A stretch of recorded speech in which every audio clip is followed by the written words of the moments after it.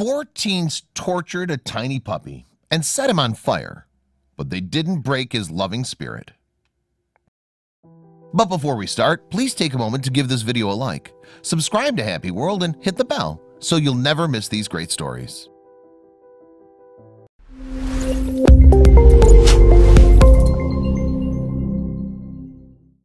When Chunky the Chihuahua went missing from his home, his owners had no idea how desperate his situation was. Not only had callous youths stolen the little dog, but they then subjected him to hours of torture before leaving him for dead. Yet while the teenagers may have been able to break the poor pet's bones, his spirit would prove indestructible. Chunky lives in Margate, England, with his owners Lisa Marie and Bonnie Lee Fatale. In February 2015, though, thugs stole the pet pooch from his backyard. And while the twin sisters would likely have already been disturbed at their dog's disappearance, nothing could have prepared them for the horror of what happened next.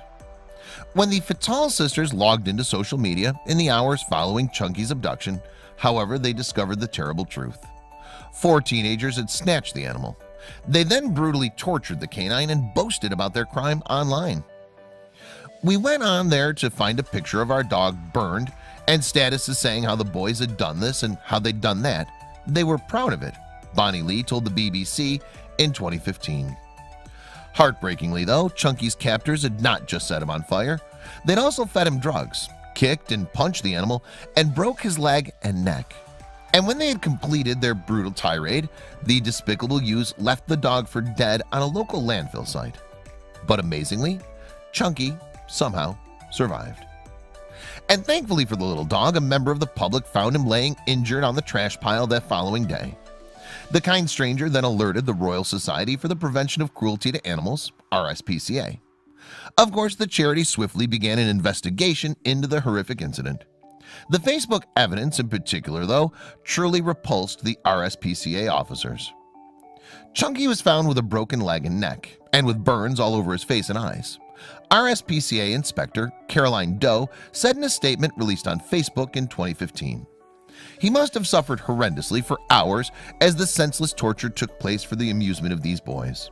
What was perhaps even worse was the fact Chunky suffered for days after he was dumped, literally left for dead on his own to wander next to the fast road. And even though he was less than a year old, Chunky now found himself teetering at death's door. It's a miracle he survived, Doe added in her Facebook statement. I'll never forget how terrified and depressed he was when I first saw him. The injuries were so severe that despite the fantastic veterinary care and medication he was on, the medication was unable to numb all the pain. And he suffered for at least 6 days, according to veterinary experts.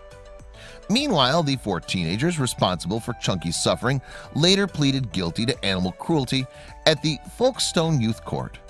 Their punishment included a 5-year prohibition of keeping animals, a 12-month referral order, and a fine of almost $2,500 each. In addition, the father of one of the boys had to pay about $7,000. Inspector Doe, for her part, also expressed her interest with the culprits in her statement. The whole thing sends shivers down my spine, she added. The defendants may have been young and confessed to being under the influence of drugs, but the cruelty they inflicted on this dog was extreme, barbaric, and inexcusable. The 4 defendants cannot be publicly named due to their ages. They were 15 and 16 at the time of the attack. In the meantime, though, Chunky made an incredible recovery and returned home to his owners. Thankfully, he's now been restored to health and returned to his loving owners, Doe concluded. Though I fear he will always be timid and nervous as a result of his ordeal, and imagine the owners will never quite be able to come to terms with what was senseless and needlessly inflicted on their beautiful family pet. However, Chunky's ordeal understandably still troubled his owners, even after all suspects have been brought to justice. We didn't want it to be true when we first heard it, Bonnie Lee told BuzzFeed in 2016. It's hard to think about it. It really angers us to know someone can inflict pain on such an innocent animal. And Chunky's suffering shocked many more than the Fatale sisters. For example, after reading about the event, Maxine Berry was spurred on to action. In her opinion, the punishment set out for the guilty teenagers had not been enough. As a result, Berry then set up a petition on change.org campaigning for greater punishment for animal abusers. Writing on the page, she explained, "As an animal lover who once owned a dog just like Chunky, I found this story highly upsetting. What shocked me is that these abusers and others like them will be able to own an animal again one day. The petition called for anyone who abuses animals, regardless of their age, to be placed on an animal cruelty register, which would follow them for life. It continued, a 5-year ban is not sufficient. It's hard to implement in practice, and how do we assume abusers' attitudes will have changed after a few years?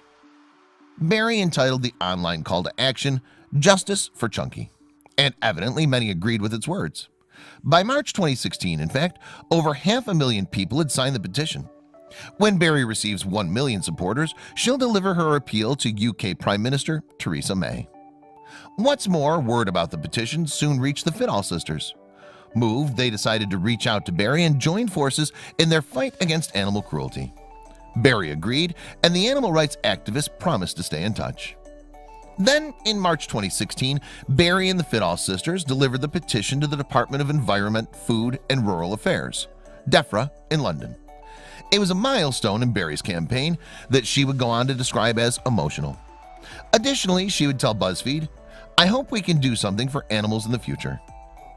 Upon receiving Chunky's petition, meanwhile, a DEFRA spokesperson responded, "We're a nation of animal lovers with the highest welfare standards in the world, and anyone who owns or keeps animals is responsible for their welfare. Under the Animal Welfare Act, anyone who's cruel to an animal or does not provide for its welfare needs may be banned from owning them in the future, giving an unlimited fine and face a prison sentence." Currently, however, there's been no budge in British animal abuse laws, but perhaps Barry and the Fiddalls will influence some change through their online campaign. After all, the people who terrorize little Chunky will soon be eligible to own their own pets. And that's incentive enough for Chunky's owners and supporters to keep up their efforts.